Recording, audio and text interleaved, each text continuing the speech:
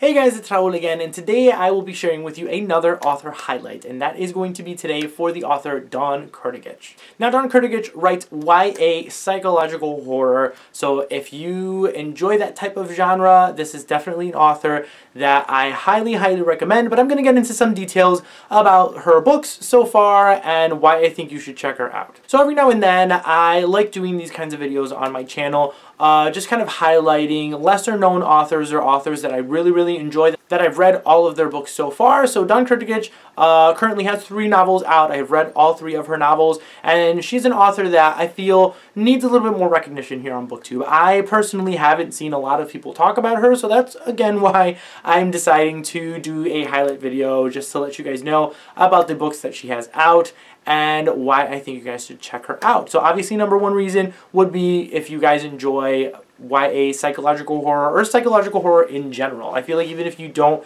you tend to read less YA, more adult, I still feel like you would really enjoy her books because her storylines and her content tends to be a little bit darker, especially her most latest one is just super dark, and it pushes the boundaries of YA completely. But her first book that I have is The Dead House, and this is obviously her debut novel, and with a lot of her books you have like kind of this mixed media feeling. So obviously a lot of people might know Illuminate by Jay Kristoff and Amy Kaufman. This kind of has that feel, so it's like a horror version of Illuminate. So it's got a lot of mixed media, it's told in like different, it's got journal entries and, kind of creepy things like this where you don't really know what's going on and things are crossed off, and, there are newspaper clippings and things. So you really get kind of that feel throughout this book where it's very unique to read, it's very fun, you have all of these different kind of types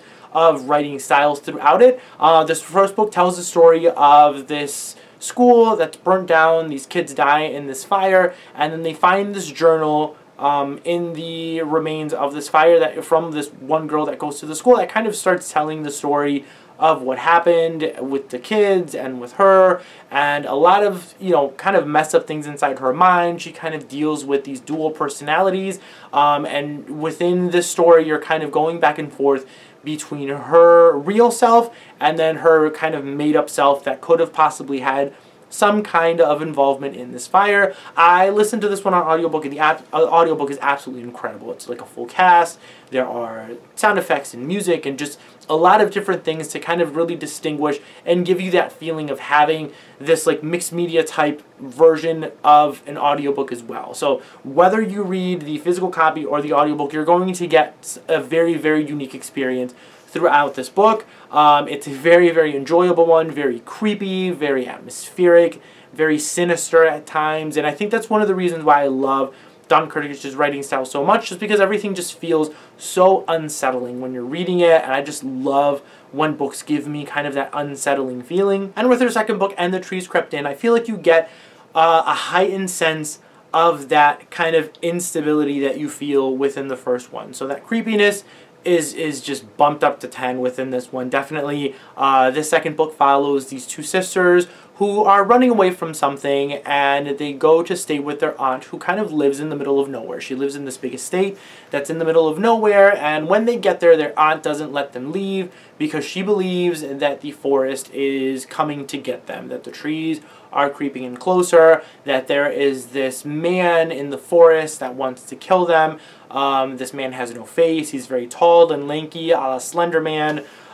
So yeah, she is kind of keeping them hostage now that they're there, and they're going through this whole thing of not knowing if what the aunt is saying is really true, not being able to really escape this house, and all of these strange things that are happening within the minds of these main characters as well. Again, this is a book that I was so unsettled reading throughout this entire thing because you don't really know what's going on. You have this main character who you kind of think you know what's going to happen.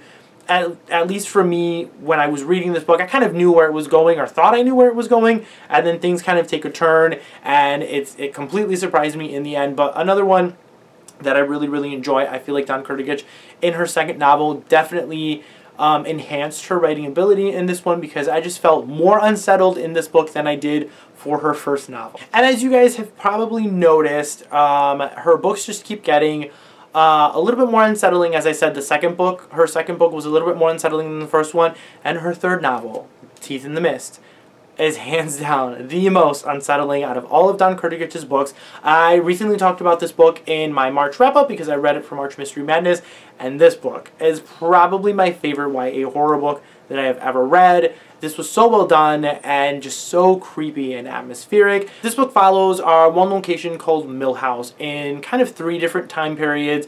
Millhouse in the 1500s when it was first created, in the 1800s when one of our main characters is sent to Millhouse to live after her father dies, and then in modern time when our main character then visits Millhouse to kind of figure out the mystery revolving around her father's kind of madness. So the perspective in the 1500s is just, it's very brief, it's very small. You only get kind of little letters here and there of this woman whose husband is the owner and the builder of Millhouse, and it's her kind of, you can kind of see her slowly falling into madness as her husband kind of completes this house, and the kind of the deal that her husband makes building this house and everything. Like, there's this whole eerie and sinister origin to this house that you can obviously see carry on throughout the rest of this novel. Our 2 other perspectives are the main perspectives that we follow in this book throughout. The one in the 1800s follows our main character, Rowan. Again, she is sent to Millhouse when her father passes away to kind of learn. It's somewhat of an institution at that point, so there are other kids there and everything. There's a doctor that's kind of studying them, and there are a lot of creepy things going on when she gets there, and things just, like, take a turn for the worse. Like, you're feeling unsettled at the very beginning when she makes it to Millhouse, and then eventually things just get super dark and super crazy. And then you have our modern day perspective that follows our main character, Zoe, and Zoe's father was apparently told on his birth certificate, or at least on his birth certificate it says that he was born at Millhouse, which he suspects is a lie because Millhouse at this point in modern times has been closed for about 100 years or so at this point, so there's no way her father could have been born at Millhouse.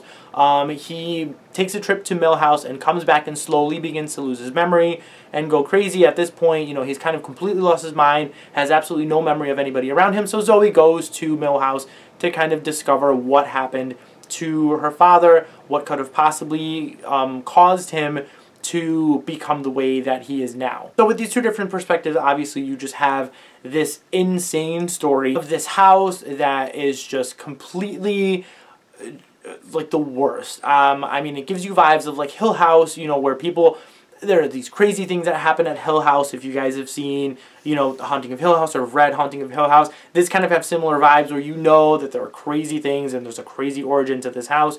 And these characters are definitely going to find out a lot of its very, very dark secrets. And I mean, as you continue on with this book, you definitely see that things get very dark and very sinister.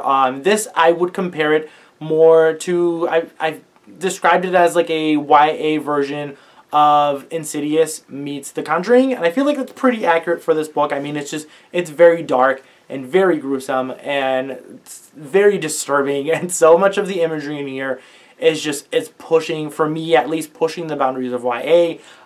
It's very dark, and I feel like even people who don't normally read YA, if you guys like psychological horror, I think would still really, really enjoy this book for what it is. Things get a little bit complicated and a little bit convoluted later on, but still things that somewhat end up, you know, making sense in the end, but a very, very enjoyable read overall. So if any of these books sound interesting to you in any way, I would highly recommend you guys checking Dawn Kurtagich out as an author. Again, I feel like she needs more love here on BookTube and in general, because again, I have not heard a lot of people talk about Dawn Kurtagich at all. I've seen one other person talk about her book, The Dead House, when it first came out a few years ago, but then since then, I honestly have not heard anything else about this author. So I am sharing her with you guys today. Comment down below and let me know if you guys have read anything by Dawn Kurtagich and what you guys thought about it. I would absolutely love to know. Before you go, don't forget to like and subscribe. Thank you guys all again for watching, and I will see you all next time.